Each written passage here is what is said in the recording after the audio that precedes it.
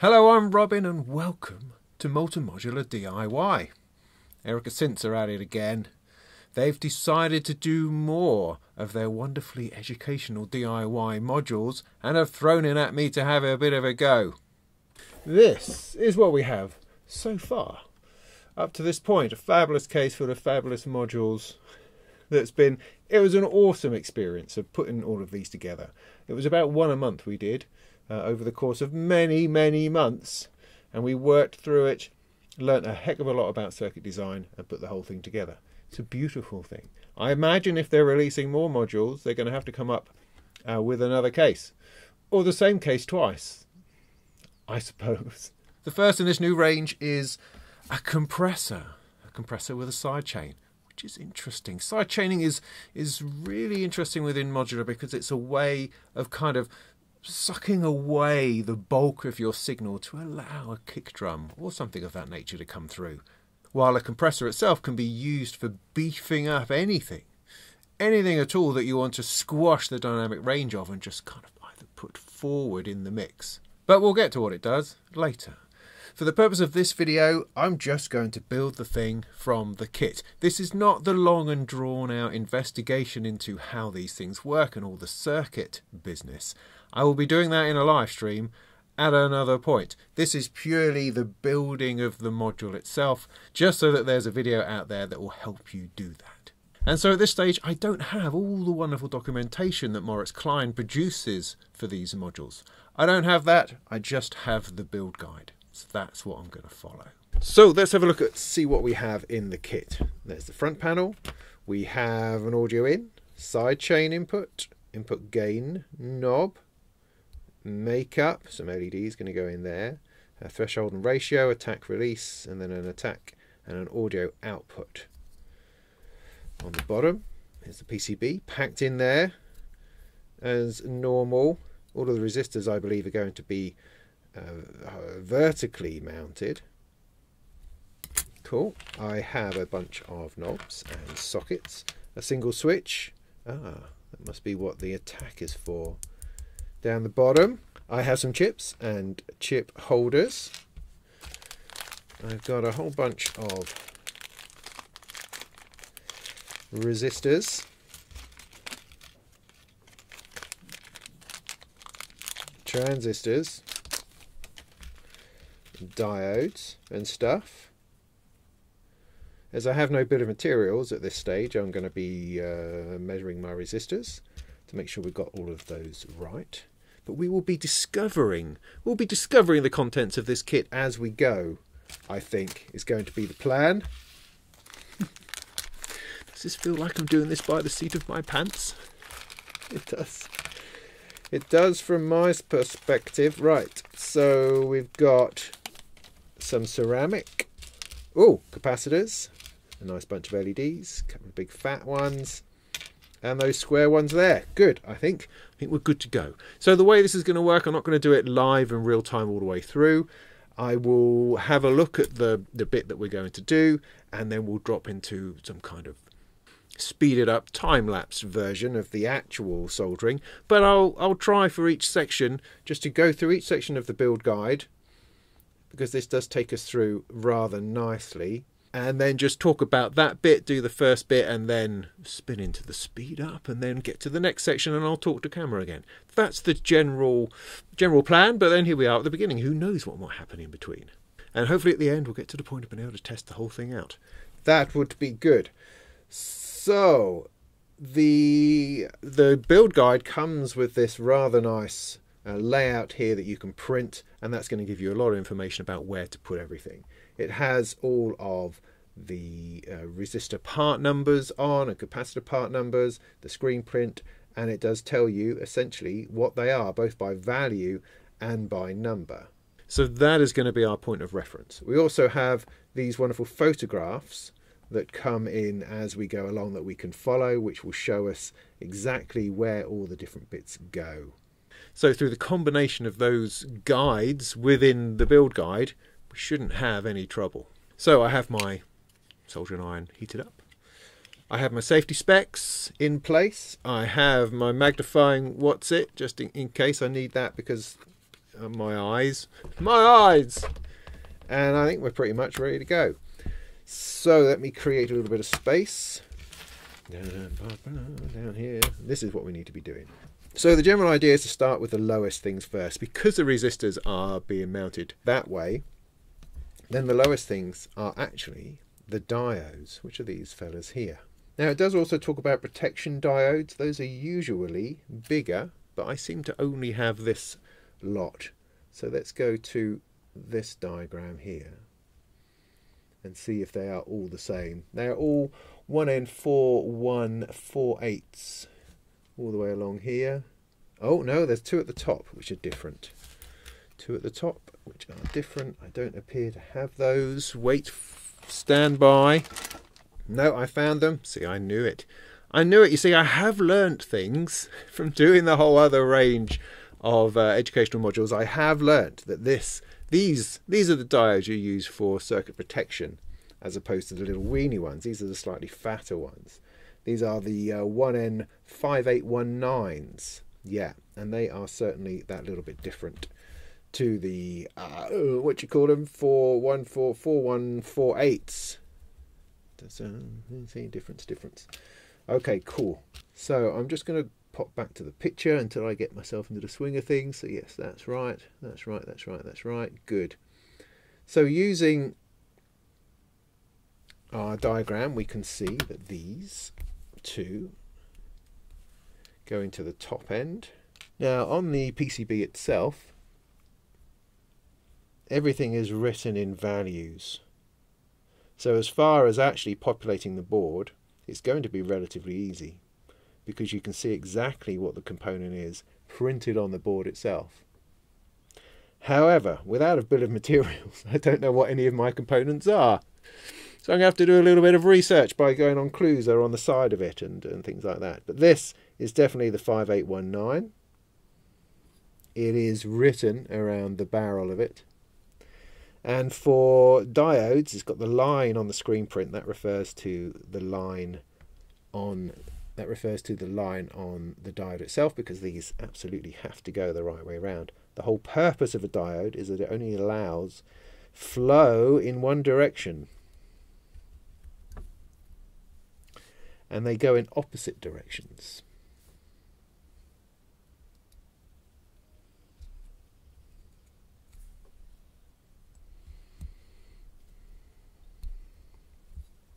Like so. For all the other ones, these ones go into all the other spaces up and down here. You've got some there, down here, a whole row of them at the bottom, bunch in there. Let's go. Making a right mess of that. So starting at the top of the board.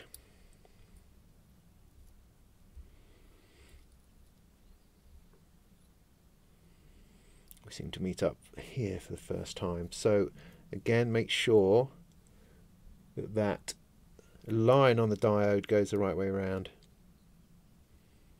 That can go in there.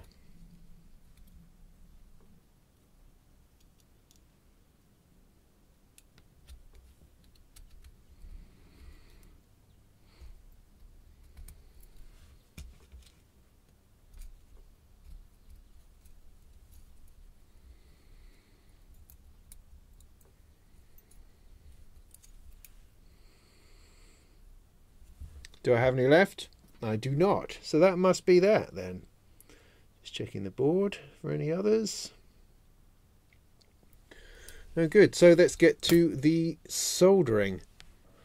So for this, I turn on a little bit of air that's coming across here to move the stuff out of the way. Also be careful about very lightweight components, that they don't just disappear.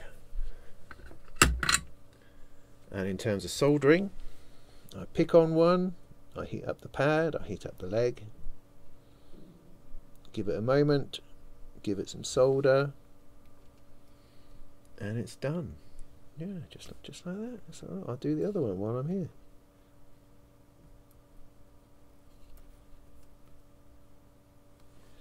Just excellent. This is going to take, hopefully, no time at all. So I'm going to get on with that. I'll see you on the other side.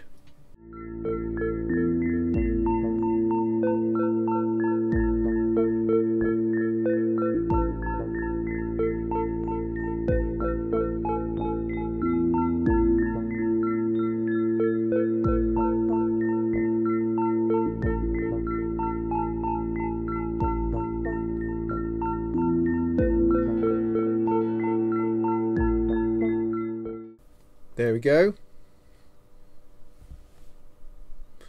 They're just beautifully even, perfectly placed. Glorious diodes. So what's next?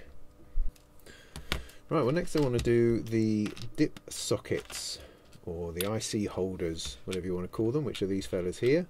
They just drop beautifully onto the board. All you've got to think about is orientating the little nick on that with the one that's printed on the PCB.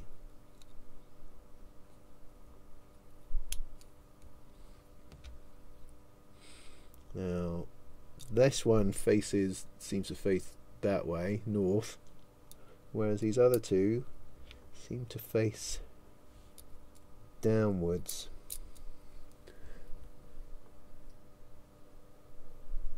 Like so. Now of course the thing is that when you turn this over to solder it, they all fall out, which is not awesome. So you're going to have to put something over the top. You can tape them down, you can use blue tack. I tend to either just fudge it by sort of holding them and then trying to get it over without them falling out. I think I did. I think I got it. I think I won that one. Or I place something on top and turn it over, that sort of thing. So that'll do. So what I do to start these off is I just do one leg. So go for the square one. Just hold the whole thing down, apply a bit of pressure with your soldering iron, and then solder that one leg. Now try to keep it straight as you remove the soldering iron. Oops. And hopefully that's going to have taken. Now I'm going to do the same here. Now the reason that we're doing this is so that we can check it to make sure that it's flat and straight before we solder all the legs in, because that's going to enable us to very easily fix it if it's not straight. So we turn it over, have a look, that looks pretty good to me. But if it was all over the place, then I've only got one leg to desolder, making it much easier to take that out and to put it back in again. Yeah? You get me? Good. Right. I will solder the rest and I'll see you for the next bit.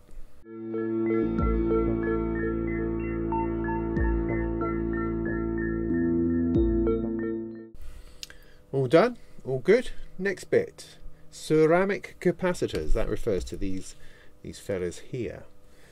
I wonder if there's one type or two types. Let's have a look.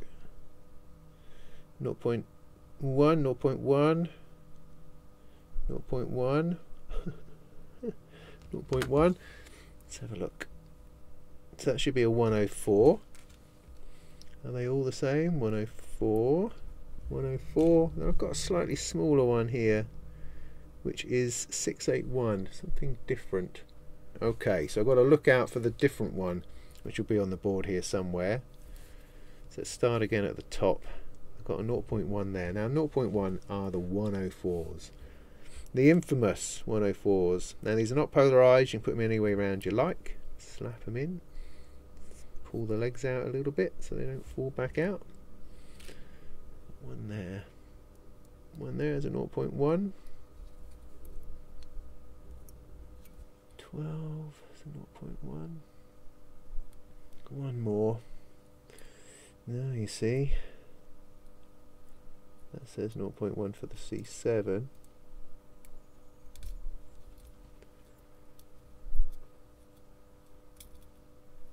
So where does this one go?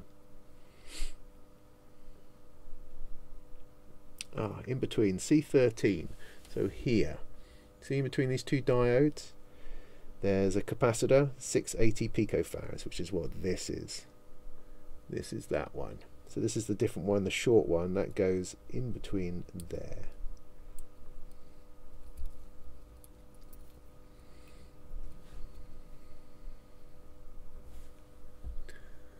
Great. So, same deal again. I'll solder them all in and see you after.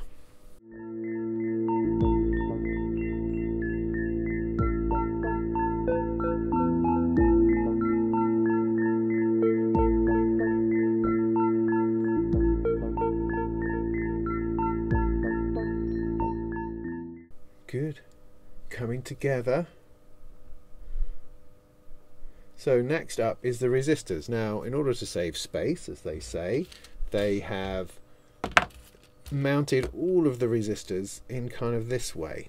So rather than doing them like the other components, you do them like this so they stand up, which is a cool way of saving space, if slightly more annoying to put in. But I've got all of these resistors, and I've got to have to find out first of all what the heck any of them are. I'm going to need my meter.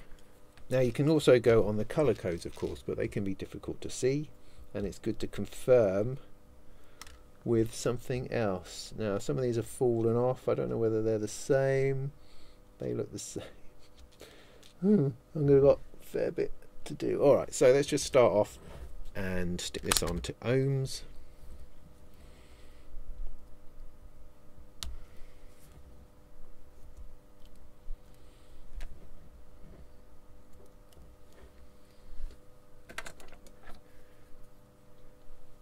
So that's 32.8, let's call that 33. 33k.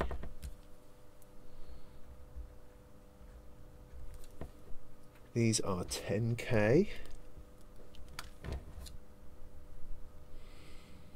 3.3.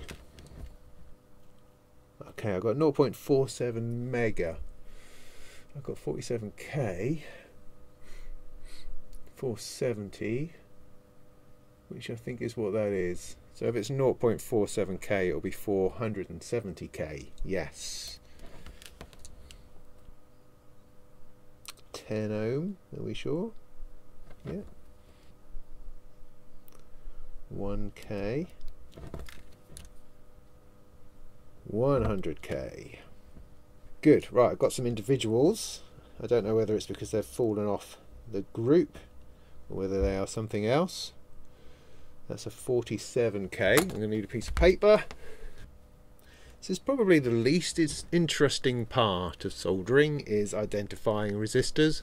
You know, if they all just came with proper labels, well, they do. I mean, they're color coded. So if I could memorize the color codes, then that would make things easier, I suspect. So if it's 0.2k, it'll just be 200. 200, 220k. That's literally nothing. What does that mean? Oh, it is literally nothing. It's one of those strange nothing type resistor things. Oh, trying to remember what that was about. We definitely had one before, and it was an odd thing that I can't quite remember. I'm going to have to put that to one side for now, because that's an oddity. That's 2k, 20k, and this will be 470. Right, so my feeling is on this to do those individual resistors first, otherwise I'm going to lose them and they're going to blow away, or I'm going to forget what they are. Something of that nature. Oh, and there's another one. There's always another one. Always another one. Okay. 330k. Well, why don't I find that one first? 330k. So looking on our thing here, these are going to be tricky to find. 330k is that one there. Now these are a little bit difficult to identify. you've got to work out which it actually refers to. Now, as far as I can see, 330k is going to be this one here. It's 120k, that's 240k. Because they've got a ring on, which is where the body goes, and it points to where the leg goes. So if I bend this in the appropriate manner, like so, for this one, in this little array of resistors here, 330k goes in there to there.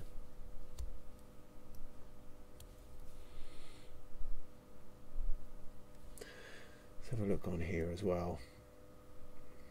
Yeah, that's 330k. It's definitely in that position. So for this, the schematic type printout thing is probably going to be useful. So 220k, is that one of these? Yeah, it's that one. Let's not get them muddled up. That also sits in this bunch. And it's this bottom one here. Got 120k, which is this one. And at the top we've got a 33k, which is not one of these at the minute, so I'm going to leave that. So I want the 470 and the 47k. 47k is there. That's this one. So over on this side, 47k. So 2k. Not finding the 2k at the moment. I might not have read that right. So I've got a 20k, which is over here. A 200, which is down in this bottom corner. 200.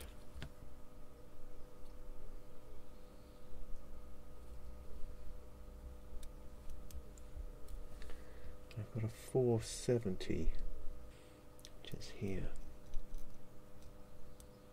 So let's measure this one again. 1.9k, 2k, definitely a 2k.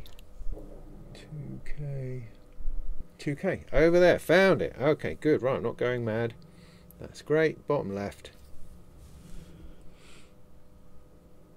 1k, 2k. So that's all the individual little ones put in. I'll put the rest in and solder them and see where we are. What I think I'll do, I'm going to do them in batches. So I'm going to solder all of these now, because that's enough for that. Then I'll put in all of these ones, these extra groups, solder them, and then I'll put in that larger group and solder them. So that's the plan, and I'll see you when I'm done.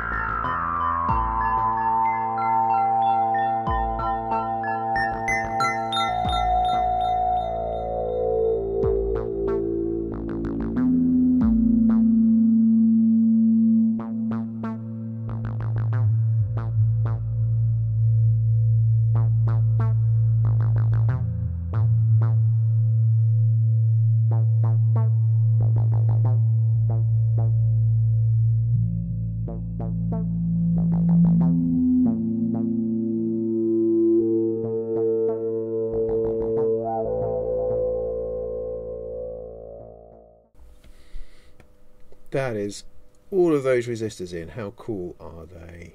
It's a wonderful field of resistors. It's like some kind of growth growing out of the board.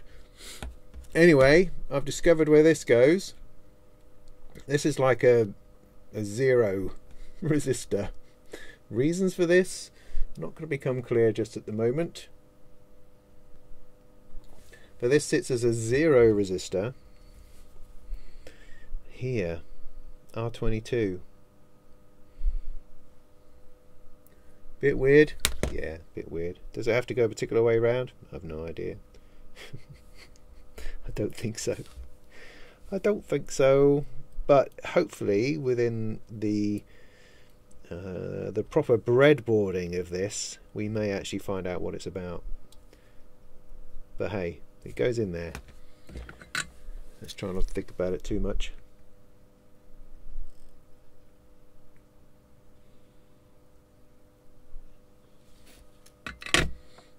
Right, next, talking about the transistors. I've got a row of these fellas here. These all appear to be 3904s, and we've got to make sure that we put them in the right way around. So you see these transistor bits here. 2N3904, 2N3904, 1, 2, 3, 4 way across there. They have to go the right way around. Now you've got 3 legs on here which are all in line, and on the screen print they're actually offset, so you've just got to poke them in. The important thing is that the flat side goes with the flat side on the PCB. 3904. They all seem to be the same. 5, 1, 2, 3, 4, 5. Excellent. Excellent. So let's pull one of these out. Which way around does it go? So the middle leg goes forward a little bit. So in here it's going to go like this. Oh look, it's all set a bit too wide, so you're going to have to squeeze it in there. I almost had it.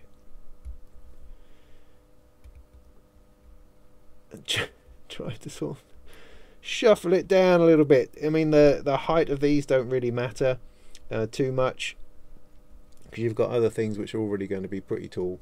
So you just shuffle that in there as best you can, is my advice. So let's come together a little bit. Squeeze.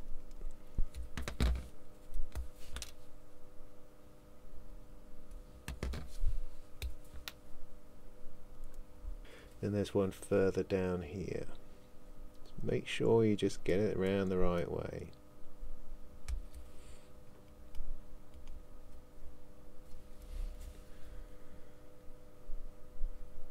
Great, I'll solder those in.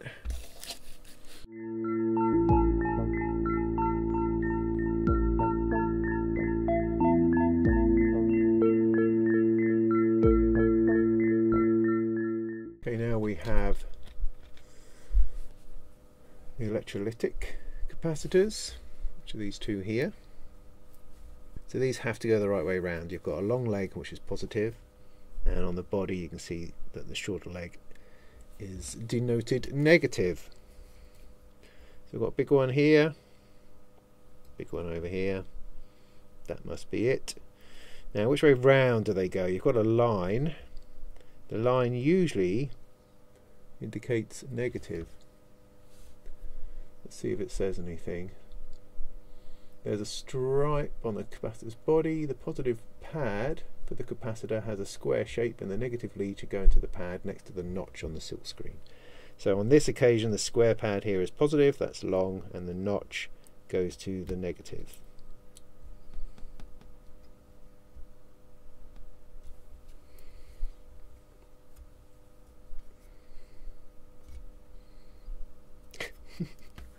The strange shape of these legs is not helping at the moment. Don't quite know why they're like that. So long one is into the square, negative one goes into there. Can I get them through?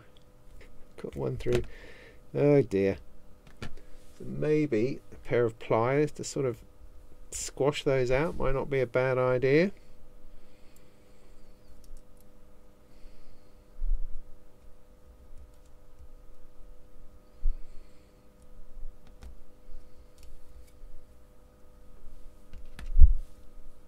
long leg positive.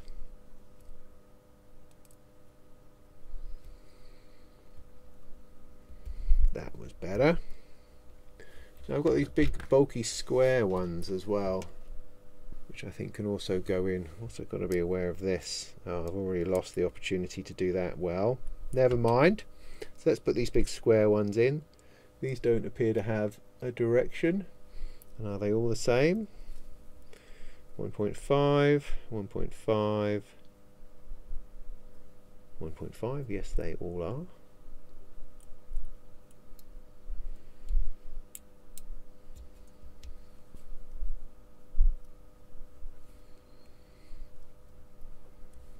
Solder those bits in.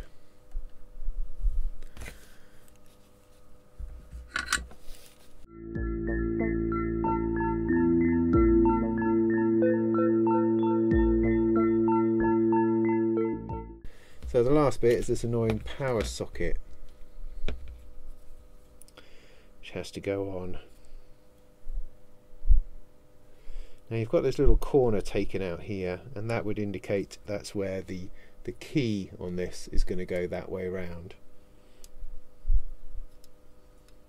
So that drops into there, but unfortunately I should have put this in before these capacitors, because turning it over it's just going to fall out. So I need to stick it on something.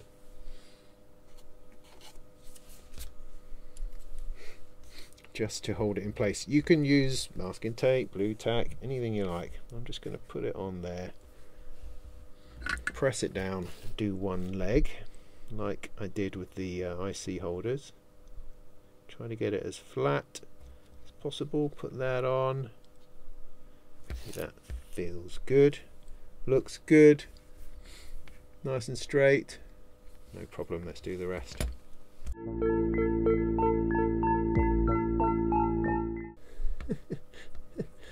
That's a bit chunky, that, I think. It's funny with all those resistors sticking up, it does give it a completely different feel, completely different aesthetic.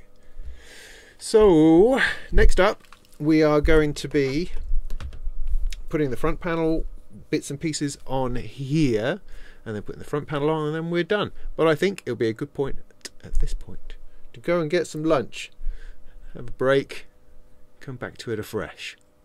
I had a nice lunch. Now I'm back to look at the front panel bits and pieces.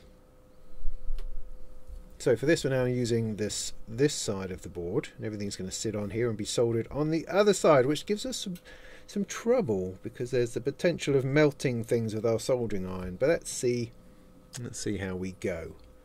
So first we're doing the jack sockets, which are these fellas, and then the pots.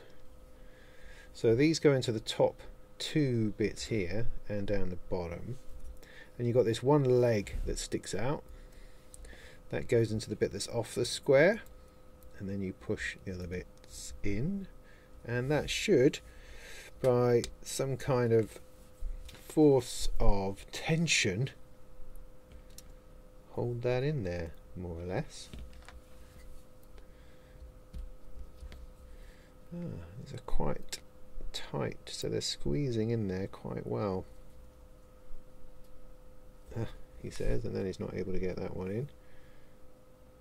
Interesting. I think the holes for the sockets are quite small, but that does give a nice, rather nice fit. I've got no complaints there. Then for the pots, are these all the same? That's a 500. That's not. That's a 25. That's the same as that one, presumably. That's a 10, and that's an unlabeled. So let's go back to our picture.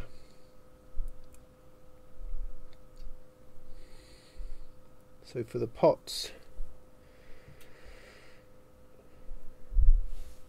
but that's, which way up is that? Because it's going to change depending on which way round we look at it. But if it's looking at it that way around, think about it.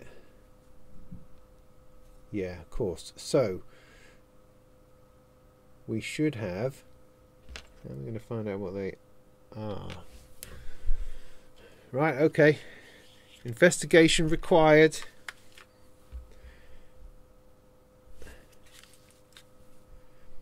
Okay, well that's an A500. I can do that one. That's the one down the bottom. A500. 1, 2, 3, and then the big fat bits. Got a 25.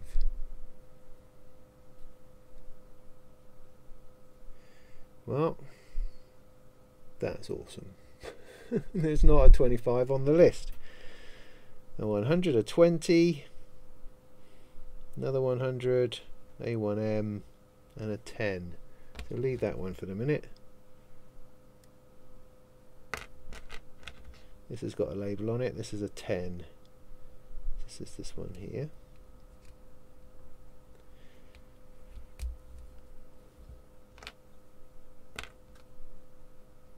So I've got a 25, and then I've got 3, A105, A104, A104.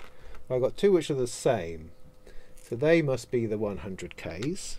So I'm going to go for that here.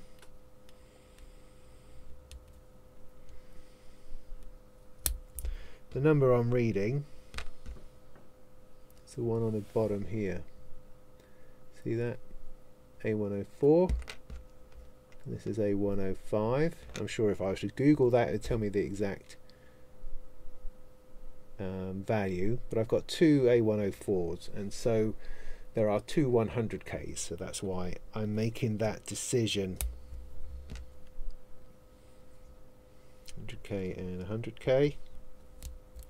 So that leaves me with a 25 and an A105. So if I Google, so according to here, an A105 pot is 1 mega ohm, which is going to go bottom right.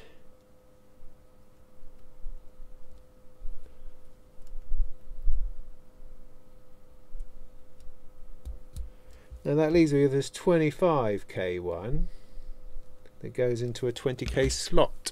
Now there's not a massive difference between that and that, so, and there's only one left, so I'm just going to have to go with it. And just assume that that's alright. This is the gain ultimately, isn't it? I think so. Maybe it gives me more. Maybe it gives me less. We don't know.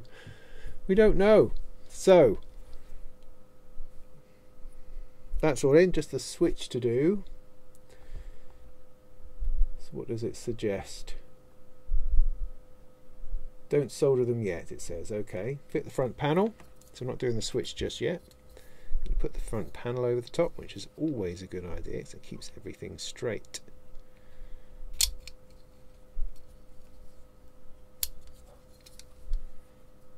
Now they sit slightly high of the knobs, but I don't have any washers or anything to put underneath, but it should sit flat with the jacks. So what I'm doing is just putting these on to secure the front panel, so that I know when I solder it in, everything is going to be straight.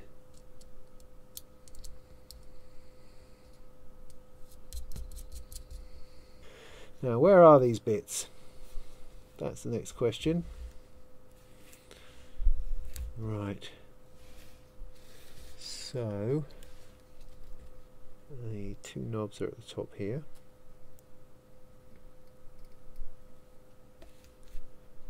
Got to be careful not to melt anything.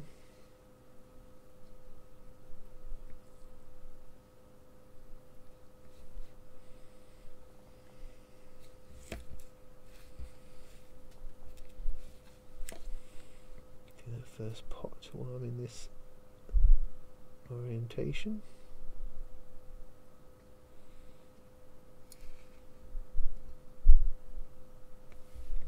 This is going to use up all the solder on these big lugs.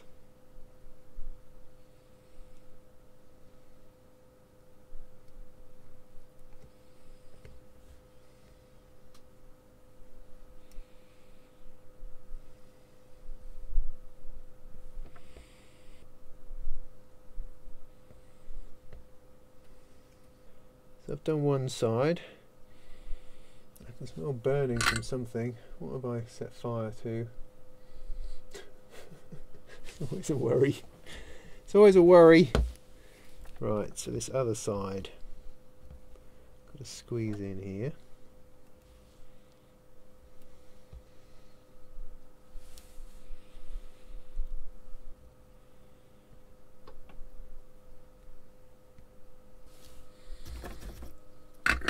I think that's all in. That's looking all right to me. So now the switch apparently requires special attention. It has two nuts. You've got to leave one of them on. So take the top one off. Screw that down to the bottom, and this is going to give the height that it needs. So I'm going to need to take this off.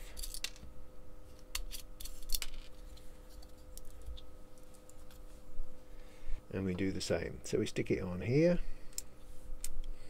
And why didn't we do this when I had the whole rest of it on? That's what I'd like to know. I thought there might be something special or different about it, but no. Okay, so we've put the switch in, wobbling about. Make sure we get this the right way up.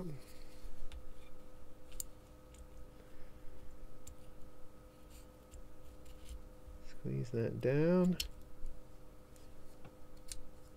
And try to get it to behave. Like so.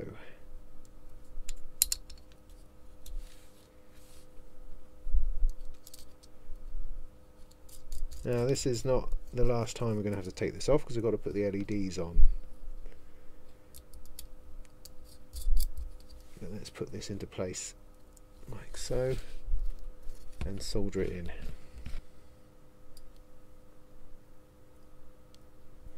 So finally the LEDs. So again, take the top off. So I've got 4 greens, 2 reds. Now it talks about them being, the legs being a problem, difficulty in cutting them off. So there should be a certain length. Okay, I can see what they're saying. See that in there? In order to cut those short, that's going to be troublesome. But do I really need to, is my question. You know, I mean, once they're soldered, does it matter if they're sticking out a little bit? Because what it suggests is cutting them all down to 12mm and then putting them in. But I think I can cut them short enough as it is without them interfering with each other. So I'm going to ignore that. That's just the kind of thing that I do. So let's see what happens where they go. Because the other thing, when you cut them off, you're going to lose what the positive and negative is, because the long leg is positive. There's a flat bit on the LED which is the negative, but it can be very difficult to see. So I'm going to keep mine in there. So there should be 3, 1, 2, I've got 4, oh never mind, 3 and 1, so I must have stolen some from somewhere else. So across this top bit, 1, 2, 3, 4, it's going to be green, green, green, red. Oh, and there's another red down there. Okay. So with this, the square hole is the positive for the long leg, and the hole that's sort of where the round circle is kind of flattened to go through it, that's the negative. So you just put them through, you don't bend the legs or solder it just yet. Green, green, green. If you are going to chop the legs off, then you need to be absolutely sure which side is which. Red, and then down here another red one, like so. So fit the front panel again, push them through,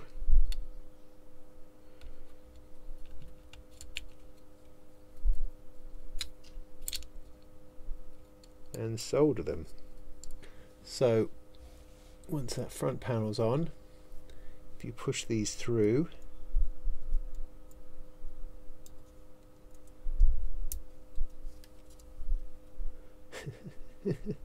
so that they come through, obviously. Now there are schools of thought over how far an LED should come through. In fact, you get some flat topped LEDs that just come flush with the panel, but you know, whatever works for you. And then you have to somehow get in there to solder them. Soldering is going to be far more difficult than cutting the legs, I think. I'm not sure how you're going to do it. Maybe it's better to solder from the top, but you can't do that because you've got the panel on. Tricky, eh? Well, let's see if we can do it.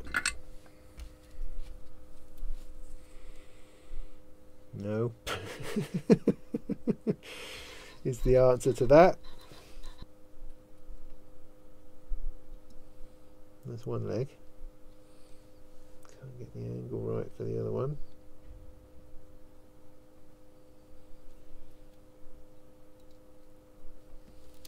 I have no idea whether that was in or not.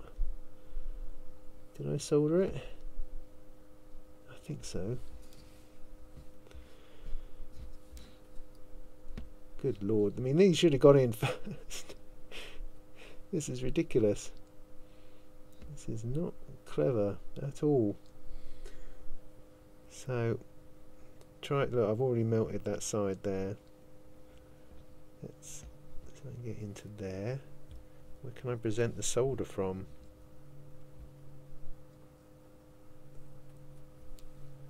I don't know whether it went in the hole. Now what would have worked better, would have given me a little bit more room, it would have been if I'd pushed these transistors down further.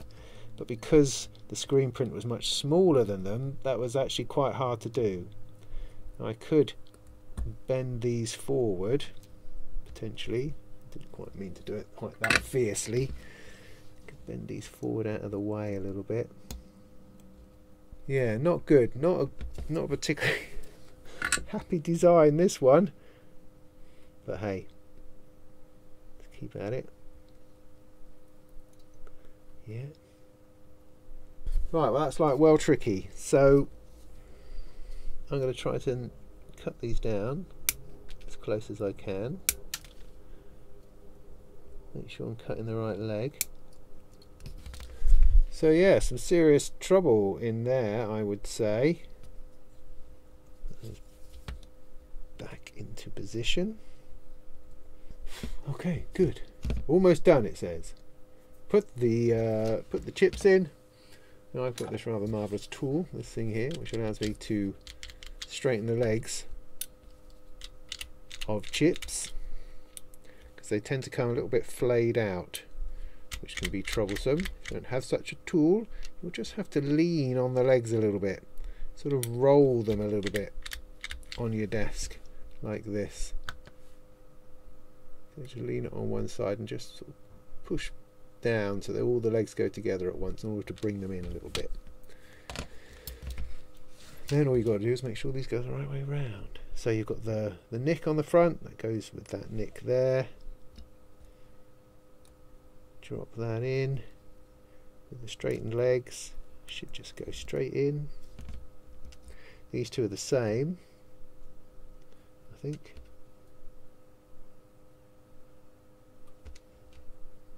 Yeah, and for them you're looking for the little dot to go at the front there.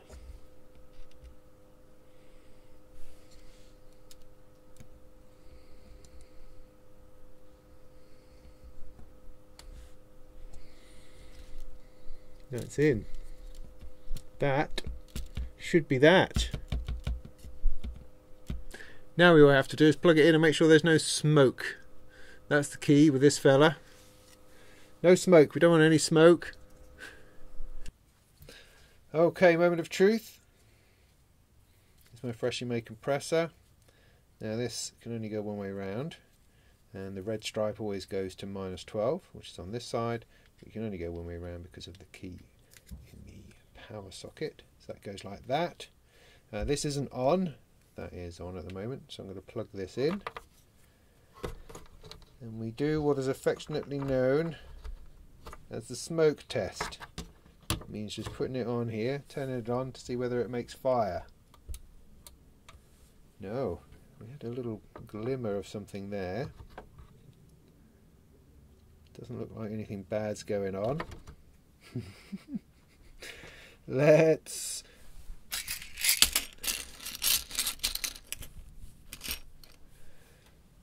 just screw it in a little bit. See if we can get some sound. So if I just patch something very quickly here, that should be getting us something.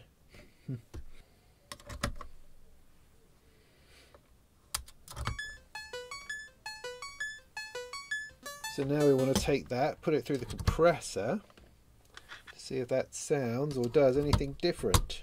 Output.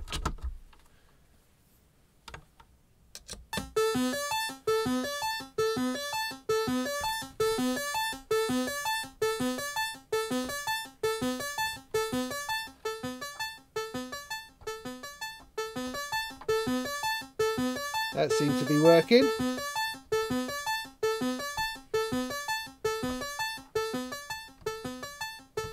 So that's full compression.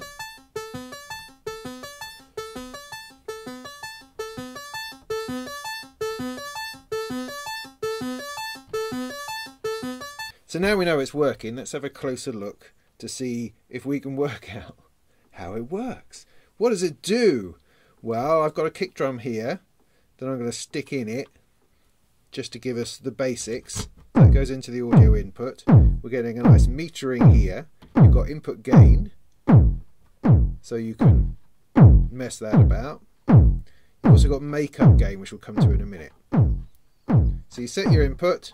You've then got a threshold or a ratio. The threshold is the point, the loudness at which it starts to compress, and the ratio is by how much. So as you bring the ratio up, it's starting to squash that kick drum, which is why it seems quieter. And then you use the makeup gain to bring the level back up again. So it has this effect of squashing the sound and then bringing it back up, which gives this overall sort of flatness, this in-your-faceness.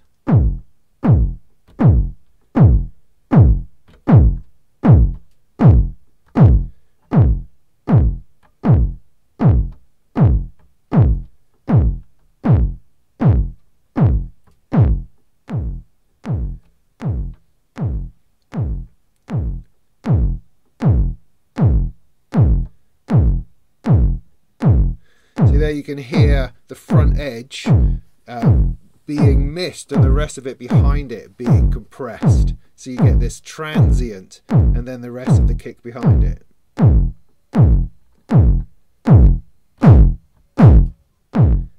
Very easy to overdo it.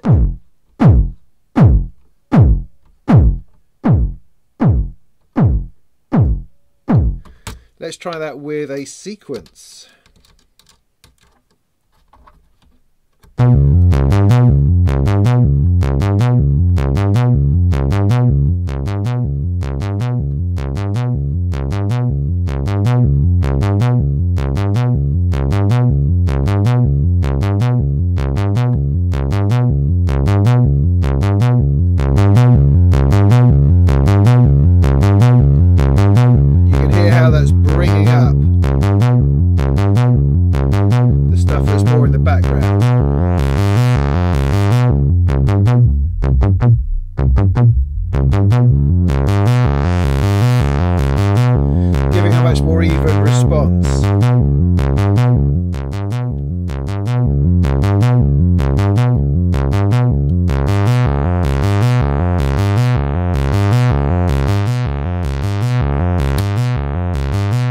So electronic music in this way isn't particularly dynamic. If we're using a drum kit or a vocal line or something like that, would have a much greater effect with the compressor. But as it is, we're using something which is quite flat and making it a bit flatter. But the other special feature that this appears to have is this side chain input. Now you can use that as a way of kind of dragging away the compression to nothing. So you've got this compression going on and the side chain steps in and kind of takes it away and then puts it back in again. And you have this, you end up with this throbbing effect, this pulsing effect, which you can use anything going into here, really anything you want to follow that rhythm of. But let's use our kick drum. So we can use the output of our kick drum going straight into there.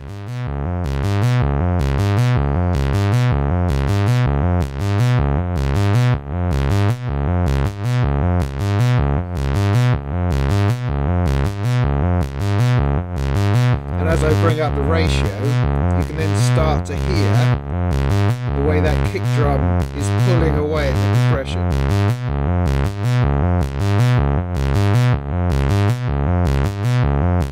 If I change the pattern,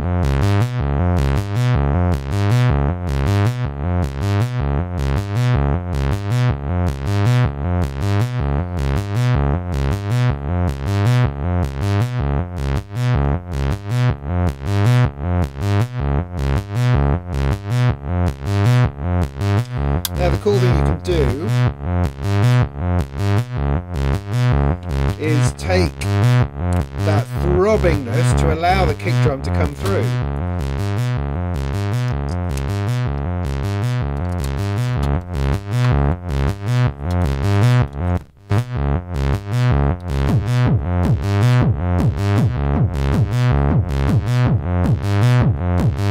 So I've now malted through this the output of the kick drum so we can hear it as well as using it in the side chain.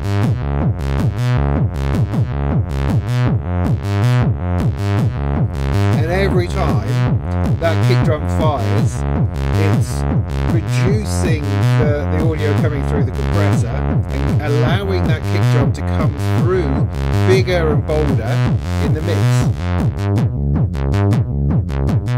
If I take the side chain out, that's coming through flat. Put the side chain in.